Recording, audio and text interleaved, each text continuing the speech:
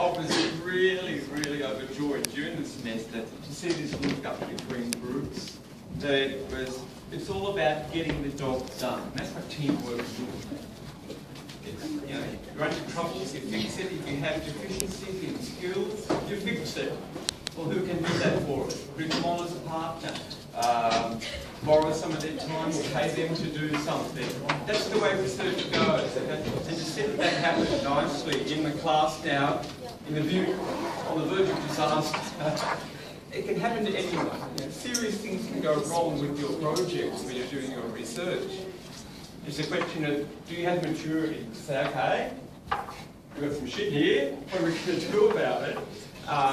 Can we salvage what we've got? Can we get together, draw some help from someone else? And that's the way research goes. And people are doing stuff, you know, they've got some protein, they need to do some work, what we do there? Oh, we need to express that gene. And then you get collaborative teams forming. And when you join research programs, especially when you get into IBI, you want to do projects too. And we have a lot of people that were getting genes, plant genes from human genes. I thought, well, they're eukaryotic genes. You know, all these genes, they don't want to do things with the proteins that those genes code for. So they have to express that. So I thought, well, how about we set up some eukaryotic gene expression system? Pretty easy in bacteria. You do it with water genes and things all the time. But I thought we should get some yeast expression system at the time. It seemed to be the most obvious one to go with, although there were the caterpillars and another one. I just wrote away to America, God span animal, who makes the best vectors, what's going on here? Wrote to the lab, said, is there any way we can access those expression vectors? I received a package in the mail less than a week later with agar stamps of these yeast vectors. I mean, you have to declare these with quarantine. You're not allowed to send those sorts of things internationally. We've got Ebola. No, so I had the latest yip and yak expression vectors for yeast, and all I did was ask them, didn't want any money or anything, he just thought it was wonderful, someone else was getting into the game.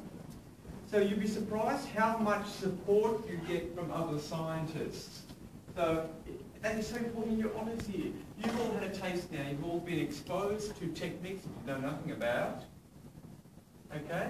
You've had to somehow get your way through it. Luckily you had a bit of friendship along the way because you had 6 or 8 people also in the same boat.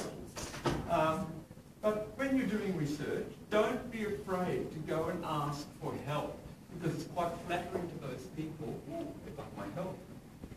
And usually you'll be surprised at how much generosity you will get from other scientists who understand. It's new to you. We'd like to pass on our expertise, and often you get an invitation, come to my lab and I'll show you how to do this. So look way beyond. I looked internationally. I just looked, who's got the best one? That one. It's over in the States. And look what happened. So don't be shy to ask for help. It doesn't make you look stupid, because it's all new to you. Okay? For us as supervisors, we expect that. For people, if most of you, if you do honours, will end up at IBI. If you go to IBI,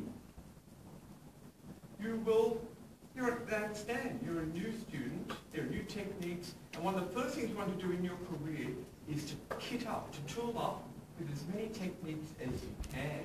That makes you very employable, very useful, and very attractive, should you want to move on to another lab. Now, a lot of people just treat labs, that's all they are, I've just come here to learn how to do that technique. I even see it in private industry. My wife works at QML, and there are people who will come and they'll work in the lab, so I want to work up how do you do those particular array analysis of what. Once they've got the technique involved, I'll move to another lab to learn more, to become more and more employable, more and more skilled, more and more important. And so career-wise, strengthen your careers by learning as much as you can. There'll always be the student. There'll always be new techniques. There'll always be new expertise in particular labs.